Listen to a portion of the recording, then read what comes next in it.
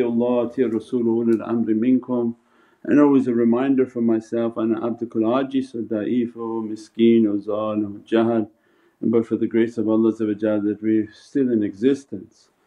Alhamdulillah for this holy month of Sha'ban, the month of Sayyidina Muhammad, and from Allah wanting to be known as subhanahu man huwa khaliqul nur in Rajab, that light becomes known by the reality of Muhammadan Rasulullah. And then the holy month of Shaban and all the holy souls that are born within this holy month, and Nisf Shaban, the midpoint of the month, the 15th, which is the 14th night, the celebration in which the Shab al-Barat, the night of forgiveness, the nights of written destinies and immense lights, the spiritual new year in which Allah writes the destiny for that year of its good and bad and comings and goings. And alhamdulillah to have been allowed to enter into this month, that Allah gave us a life in which to enter into this holy month. We pray that Allah write for us from His immense rahmah and mercy for the sake of our love for Sayyidina Muhammad goodness, and to take away all badness from our character and all badness from our destiny based on our character. That Allah's rahmah and the intercession of Sayyidina Muhammad to dress us and to bless us. So alhamdulillah for this immensely holy month and the holy weekend that we are starting with the birth of Imam al-Husayn Imam Zain al-Abidin and Imam Abbas and these immense lights and blessings. And always a reminder for myself that the importance of how we see our life, so that to recognize our blessings. So many talks, so many realities, but some of the basics and the basic characteristics can make us to lose sight of a greater picture. The expression that either the cup is half full or some may see the cup as half empty. In our lives and in our understanding that when we look at the word… As-salamu alaykum wa rahmatullahi wa barakatuh. This is Shaykh Nurjan. Thank you for watching the video that you're watching. Inshallah, if you're happy with the content and happy with these programs, please support the button below, the programs that we have for our orphanage repairs, our water well, Give the Gift of Life, our mobile food vans. We have now 5 vans: Vancouver, Chicago, Los Angeles, Pakistan. There's many programs that reach thousands of people and rescue foods and give those supplies to people in need. Your support is greatly appreciated. Also, be so kind as to leave loving comments and please share the stream. Every bit counts. As-salamu alaykum wa rahmatullahi wa barakatuh. World as a cup that's half empty, it's based on our expectations. That when we struggle with our expectations and we struggle with our desire and our whole entrance into Islam and the way of Allah, the love of Sayyidina Muhammad was our path to become nothing and submit to our Lord Allah Almighty, that Allah's will must be done. If Allah's will is my goal, then seeing my life as a continuous cup that's half empty, and the reality of that struggle is the struggle with submission to Allah. So the character is then something of an issue. So when we believe that everything is a cup half empty, and then people have to recognize how we carry that through in everything that we do. That when we don't get the time that we want to spend with somebody and we complain, we don't get the raise that we wanted and we complain, we don't get the opportunities that we wanted and we complain, we don't… whatever it is, it carries through in every aspect of our life. So then people have to think on a daily basis of every issue that they're concerned of. And are we a person that sees it as a cup half empty? Means that my cup should have been full, and I'm really saying that I'm upset with Allah that it's only at the halfway point. And tariqah comes for us to make our tafakkur, make our contemplation, because we're talking all these holy nights. What's the benefit of holy nights when people are absorbed within themselves and they forget the path of submission and submit to Allah, their hearts become locked and they put their desire before the path of submission. And for this heavenly path, always a reminder for ourselves, it's to see everything as half full. That whatever Allah has given to me, it could have been less, much less. So the path of nazar bar qadam, to keep my eyes upon my feet, because instead of focusing on not having shoes, there are those whom have no feet. Means that everything could be down. The time that you don't think you have with somebody, well Allah could take them completely away and you'd have no time at all with that person. The job that you didn't get a raise, Allah could have just not given you the job at all, and it wouldn't be even a matter of a raise, it would be a matter of you not having any income or sustenance. So everything for Allah is a path in which to be thankful. Means when Allah describes that He is with the sabireen and that He wants for His servants to have patience and continuously thanking. Alhamdulillah wa shukran lillah ya Rabbi, alhamdulillah wa shukran lillah. Because it takes away from us my willing or pushing for Allah to submit to me, and to remind myself that alhamdulillah wa shukran lillah, that Allah has given everything to me and I have to be content with what I have. The cup that I have, it's half full, because it could have been half of that too. Our concept of what full is what shaitan is playing with us. He makes the cup look very long and says, look, it's half full or it's half empty, but in reality you could cut that cup and say, look, it's full. And what I got is a lot better than if Allah took it down. By alhamdulillah wa shukran lillah, Allah inshaAllah to keep it at that, Ya Rabbi thank you for what you have given. Whatever I'm desiring, what you have given to me, thank you Ya Rabbi, don't let it to be lessened. In your oceans of ni'mat and barakah, your oceans of blessings that expand what you want to give and don't contract and take that away. And Allah's promises, be shakireen, means that to thank me and I give you more. But shaitan's goal is to block that. How can somebody thank Allah when they're so busy thinking the cup is empty? Like you didn't put enough in it, Ya Rabbi, it's empty, it's empty.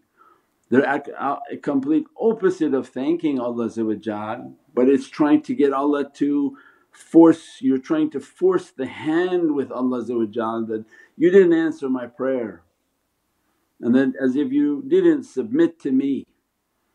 And the path is based on And depending upon what you want and how much you want it, it's even more dangerous. Because the more you want it, the more Allah is watching that this path in our life and our existence is not about Allah listening to us and following what we want, but our life was to submit to Allah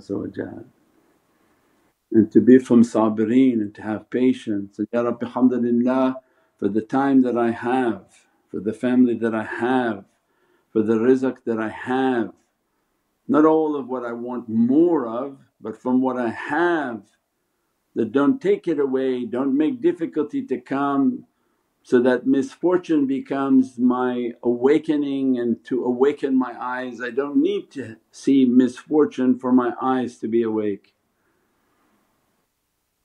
So the tariqah has a deep way of tafakkur, means the people whom are in meditation they have to meditate on a daily basis, that whatever it is that we are asking for and whatever opening people are asking for, whatever concerns people are having, in their meditation they have to realize that this issue that we're continuously thinking about, we have to always remember the cup is full, half full. You can even cut the top part off and say, it's actually full, Ya Rabbi shukr for whatever you have sent to me. As a result, shaitan doesn't play with us to be distracted with, I didn't get what I wanted, and then therefore the bad character enters and the ni'mat and what Allah has given will be completely overlooked. And that's the danger that shaitan puts upon people for their path towards submission. Something so subtle that they forget to realize. We said that all the things that people want, how often people go completely with love and ishq and everything that, Ya Rabbi I can't imagine you gave me the tariqah. Because everybody's got all sorts of wishes and desires. But in reality Allah said, I gave you the greatest gift imaginable. I gave you from the secret of the heart of Sayyidina Muhammad. I put you on this path like gold bricks into the reality and the heart of Sayyidina Muhammad. In reality nothing should be asked above that. But we are not, and this is the role of shaitan, is to distract us from this great accomplishment and to have so many reasons for prayers and complaints and issues, and I didn't get this didn't happen, Shaykh I keep praying, this is not opening. But the greatest opening has occurred is that Allah led us on the tariqah, led us to hear about the love of Prophet, to sit in the company of awliyaullah and to consume their knowledges. That is the great accomplishment in faith, that out of 7 to 8 billion people upon this earth, I don't think but a few 100,000 are in tariqah. So that becomes less than 1% whom Allah have given this golden reality of the love of Sayyidina Muhammad. And shaitan's role, and he does it very well, is to completely block all of these issues. And everyone has, if you let them, they'll come into your office and talk a half hour about their problems. This didn't come, this didn't come, this one, this I want, this I want this, I want this, I want this, I want this, I want this, I want this. And this is the work of shaitan, this is how shaitan operates. The shaykhs have to teach people, this is how shaitan plays with us, to make us want so many things and be distracted with so many things, and so many things didn't come. But the greatest realization is that he gave me a path towards the love of Sayyidina Muhammad. The family that I do have, I must cherish it. The time I have with loved ones, I must cherish it, because Allah can take that time away too. If you thought it was 2 days, Allah make it one day, Allah make it no days. So it means everything in life is about immense shukr, immense love and contentment with our Lord. Ya Rabbi hamdulillah wa shukran lillah. That from whatever you're giving, and that's why we said the du'a ufawdu amri in Allah, in Allahu basirun bil ibad. It's the du'a with an adab that says, hamdulillah wa shukran lillah. But fawad amri in Allah, that for verily Allah sees His servant. See with the adab that you're saying thankfulness and gratefulness, but verily you see my condition. So the one whom condition is coming short or in difficulty, they keep asking that Allah sees my condition. And it's for Allah to feel that pity and remorse that this is a servant in which is continuously thankful. As a result of being thankful, I will open and give and relieve a difficulty. But when the servant is in a competition that you're not listening, astaghfirullah, you're not giving what I'm asking, you draw farther from that goal. Because Allah doesn't submit, Allah is not intimidated, Allah is not threatened, Allah is not challenged. And just make ourselves like we're hitting our head against a wall. Some may try to do for a while and then eventually run away or fade away. We pray that Allah give us a deeper understanding about the cup is full, and to be thankful for what we have, focus on what we have, that which we want, that not to put into the heart. But وَفَوْضَ amri in Allah, in Allahu basirun bil ibad. That you see my condition ya Rabbi, hamdulillah wa shukran lillah. It's for Allah to determine what is needed in that family, what is needed in their sustenance, what's needed in their work. Somebody may even complain, oh I'm Shaykh, I'm applying, I don't even get a credit card. I think maybe Allah knows that if you got a credit card you would probably max it out and have no control over yourself. Because Allah is the best of planners, He knows when the servant is not meant to receive something or is meant to receive. If they are meant to receive it, there's nothing on this earth that can stop them from receiving Allah's gift. And if they're not meant to receive it, and that's in everything and in every aspect of our life and our faith. And Allah described, you can go to everyone on earth and if you're not meant to receive it you will not receive it. Then people start to listen to shaitan and they go here and there and they try to make alternative sort of manipulations of the way. But taslim and faith is the one whom relies on Allah, takes a path of sabr and patience and goes about their ibadah and their worshipness.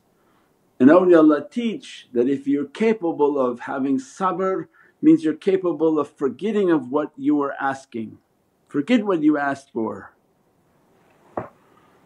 so that Allah can graciously surprise the servant.